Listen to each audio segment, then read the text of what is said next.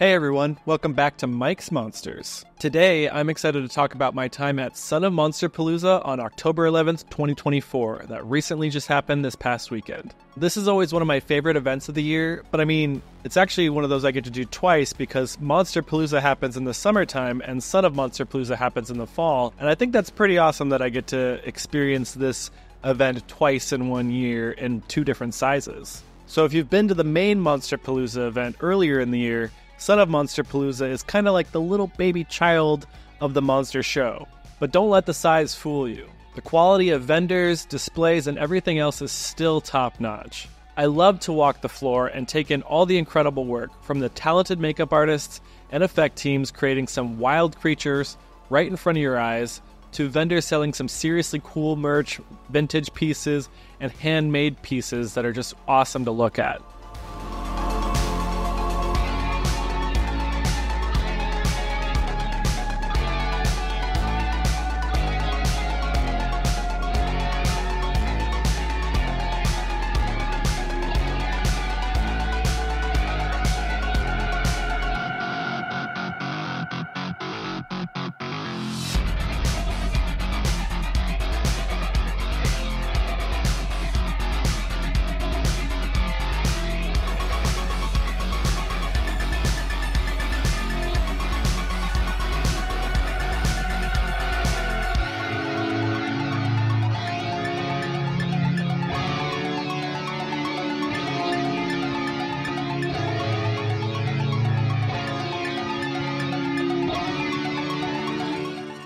Immediately upon entering Son of Monsterpalooza, you are often greeted with an awesome display by Quantum Effects, and this year their Rancor was front and center.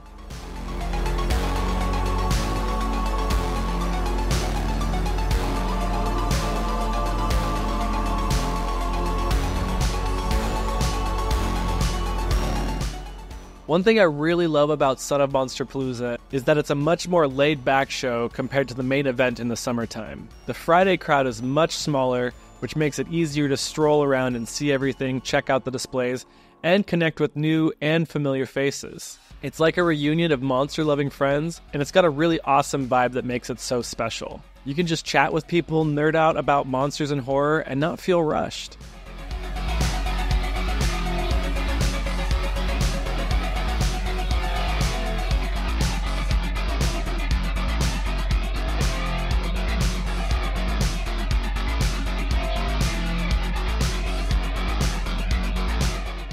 Now, while I didn't get to see Bruce Campbell, who I would have just loved to see, he was the headliner this year, but only attending Saturday and Sunday. I did see a bunch of the other cool celebs hanging around their booths, like Dana DiLorenzo and Ray Santiago from Ash vs. Evil Dead, which is a series I love, and I'm just a big fan of the Evil Dead series. Kevin Durand, the Proximus Caesar from Kingdom of the Planet of the Apes, was there as well. And a bunch of other celebrities were just walking around the floor. Like, hey, there's Eli Roth walking in front of my camera. You never know who you're going to run into at these shows.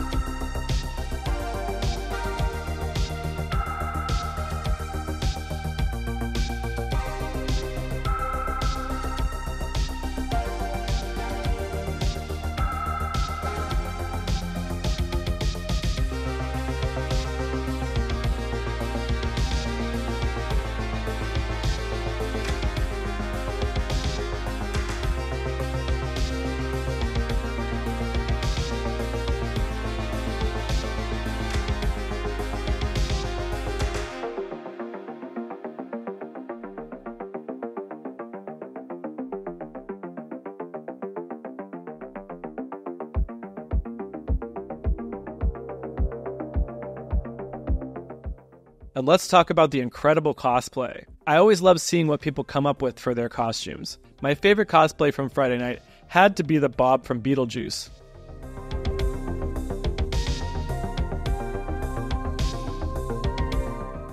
But even he had to stop and take some snaps of some of the other incredible cosplays.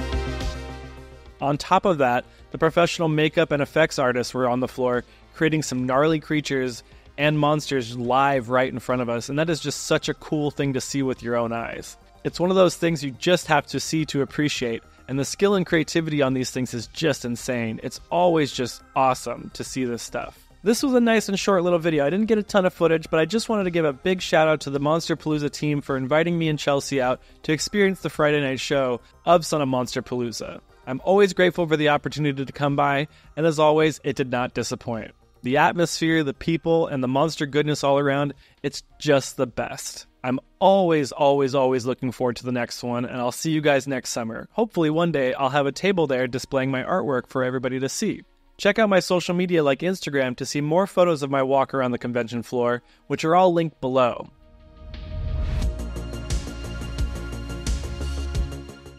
Stay tuned for more fun and monstrous videos in the future, and subscribe to stay up to date. Thank you so much for watching Mike's Monsters. I really appreciate having you here, and I hope you have a great rest of your day.